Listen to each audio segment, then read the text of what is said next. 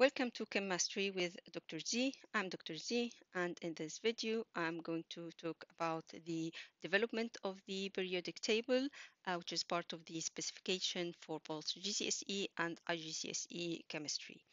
The atomic structure was fully discovered in the 20th century.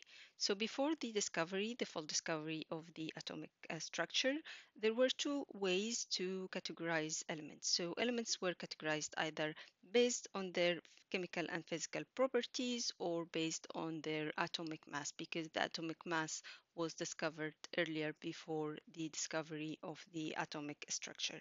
So, in the early 19th century, elements were arranged based on their atomic mass.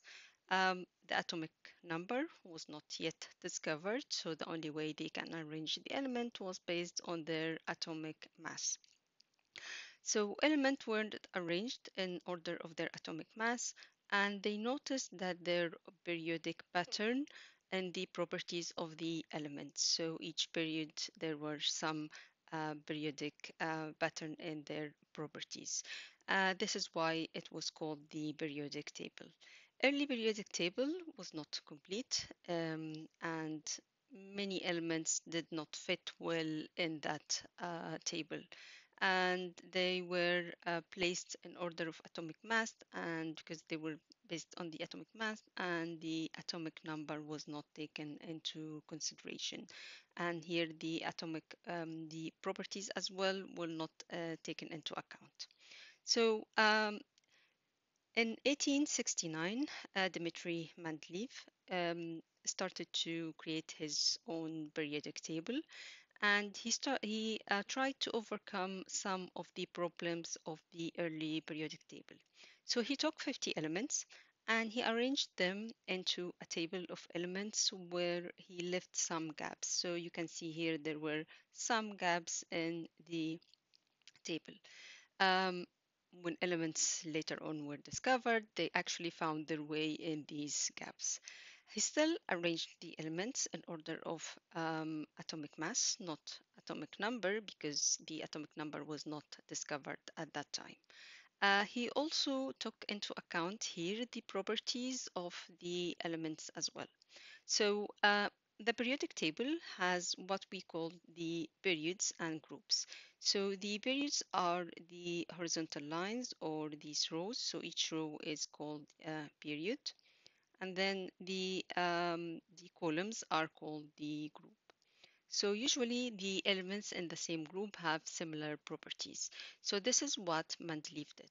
So he started to switch the order of the elements if they didn't fit in the group they've been in. So if he found some element that should be in a certain place, but they didn't fit the properties within that group, he moved it into a different group. So he then, when the new elements were discovered, they fitted well into the gaps that he left in his table. And then the discovery of the isotopes as well in the early 20th century confirmed that Mendeleev was correct not to place the element strictly in order of atomic mass, as some of the isotopes had different atomic mass, but they have similar properties. So the difference here for the Mendeleev table is that he took into account the properties of the elements in addition to their atomic mass. So now moving on to the modern periodic table as we know it. So the modern periodic table was developed in the 20th century following the discovery of the atomic structure and the atomic number. So the element, instead of being arranged based on their atomic mass, they were arranged based on their atomic number, because atomic numbers refers to the number of protons and number of electrons. And we should know now that the number of electrons is the factor that determines the chemical properties of the different elements. So the elements were arranged here in order of their atomic number. As you can see, the number here on top of each element refers to the atomic number, and they were both in this way. When they did so, they found that there were repeated pattern in the properties of the elements. So the properties were repeated periodically. So this is why it's called the periodic table. Um, we can see that the elements on the left are metals. So these elements on the left here are metals. On the right, we can find the non-metals. Elements with similar properties were found in the same group. So each group will have different elements, and these elements have similar properties. We have certain group numbers. So we have the first one is called group 1. This is called group 2. We're gonna ignore the one in the middle, and then this is 3, 4, 5, 6, 7, and group 0.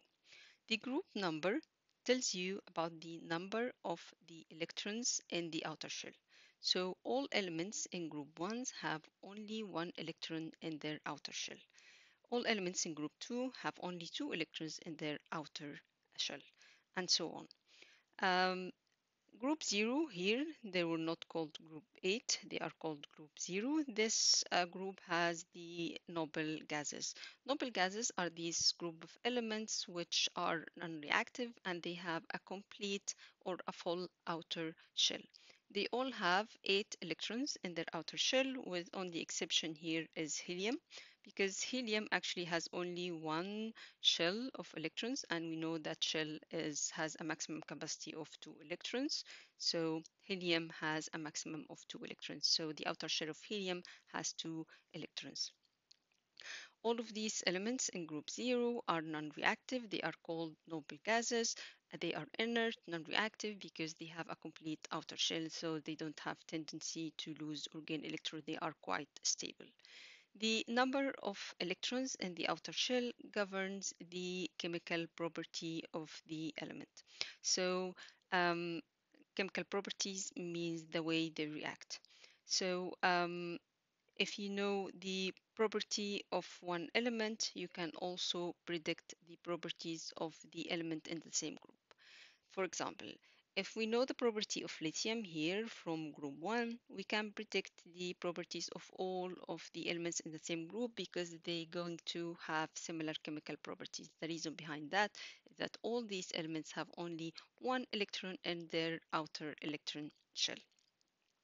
So these elements in group 1, for example, because they have only one electron, they have tendency to lose that electrons to reach the stable configuration of full outer shell of electrons. So if they use this electron, their outer shell then becomes the shell before, which is the full outer shell. We can also, in addition to that, predict the trend of reactivity from each group. So there is a certain trend of reactivity in each group, which is different depending on the group. So group 1, for example, the reactivity increases down the group. So if you move down the group, the reactivity increases. So if you look at lithium, sodium, potassium, so potassium will be more reactive than sodium, and sodium is more reactive than lithium, and so on. On the other hand, group 7 has a different trend. So group 7 here, the reactivity will decrease down the group. So reactivity increases as we go up or decreases as we go down. It's a different trend. So as you go down the group, the reactivity will decrease. Um, about the period, so what does the period tell us? So the row or the period refers to the number of outer shells of or the number of the electron shells. So for each new period, this means there is a different outer shell of electrons. So each period has means there is a new outer shell of electron. So when you look at the modern periodic table, you can predict the property of the element based on where you can find it in the periodic table. So we know the metals and nonmetals and where we can find them in the periodic table. So most elements in general are metals. The ones metals are mainly on the left of the periodic table. So these are mainly the metals. Non-metals, we can find them on the right of the periodic table. So metals tend to lose electrons when they react to give positively charged ions. Non-metals don't form positively charged ions. They either gain electrons to give negatively charged ions, or they can share their electrons. We're going to talk about the chemical reactivity and type of bonds when we talk about the different types of bonds.